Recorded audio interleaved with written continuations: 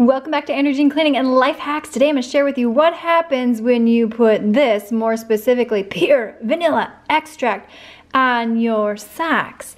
What happens? More to come on that one. Why is this so amazing? Because it smells amazing. Oftentimes realtors will use this in their houses to make them smell like fresh baked pies.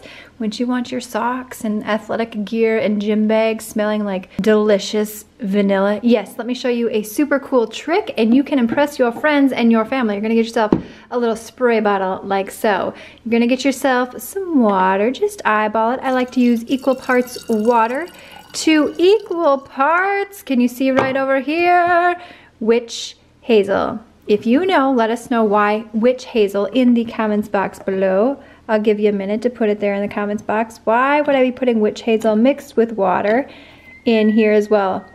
All right, once we got that in there, we're gonna go ahead and put a few drops of our pure vanilla extract. And I'll show you the next step. Here we go. Ooh, there we go. A little goes a long way when it comes to this. We had an old freezer that was absolutely disgusting. I don't know, something had died in that freezer. We got it from my sister-in-law and we revived it, and I used a little pure vanilla extract for that. This is what you want to do. If you have a really stinky gym bag or you just want to freshen up some socks, go ahead and give it a little squirt like that and your laundry will smell so amazing. Another little trick for you is you can take some pure vanilla extract and just put it on a cotton swab, put it in your dresser drawer, put it in your garbage can, put it inside of your gym bag. I like to use a little spray like this because it just smells so good. Now, why the witch hazel? This contains alcohol and alcohol kills bacteria. That's why it's so wonderful, this perfect combination right here. So if you want to smell like deliciousness all around, give this a shot. Also, check out this video on screen now,